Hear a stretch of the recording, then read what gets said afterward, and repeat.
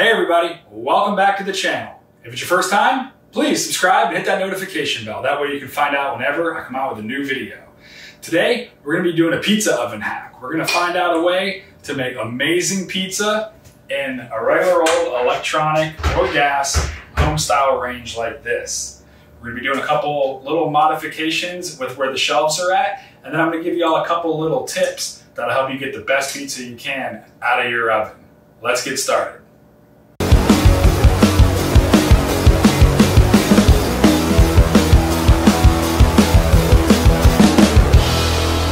First thing we're going to need is we're going to need 2 of these pizza grill discs. One of them is going to be to bake our pizza on. The other one is going to be a support for some briquettes. If you guys have seen my other video where I modified my grill by taking off the original heat deflectors and replacing with ceramic briquettes, you know that I got a couple extra left over and I was just thinking of something to do with them. So here we go.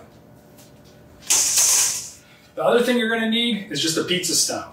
Regular old pizza stone. This is actually more of a cube. This came out of another pizza grilling device that I had at one point that broke, but this plate somehow survived. So this is what I use for my pizza stone in the base of my home pizza oven hack.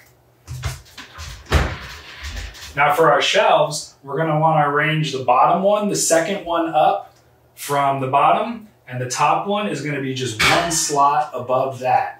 The idea here is we're gonna sandwich that heat in this small slot so we can cook our pizza to NY perfection. All right, let's get this thing put together. Don't forget that bottom shelf is just the second one up. You're gonna slide on your stone. The next shelf above it is just the next slot up. Get our briquettes on our grill. That's a 20-inch grill. And you can see they got these little humps, and kind of the theory is that the heat's gonna come from all different directions and it's gonna be focused on the flat side of that. Now you wanna preheat your oven all the way up to the max, the hottest it gets.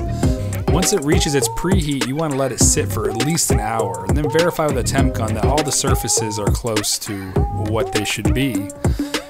Then you're gonna get a pizza just like this. Crispy bottom, amazing texture. We achieved these results because the stone on the bottom is gonna work to draw moisture away from the pizza, and the briquettes on the top are gonna work to cook that cheese at the same rate as the bottom. If you need help getting your pizza game up, check out my brother channel, Rad Dad Cooks. We got a whole series on pizza tutorials, everything from sauce to cheese to dough. Come on by and check it out.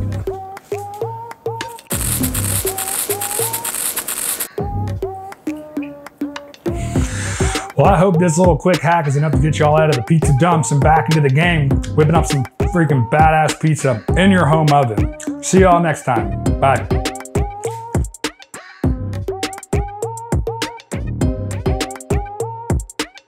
Thank you for tuning in to another episode of JTV. Don't forget to like, comment, subscribe.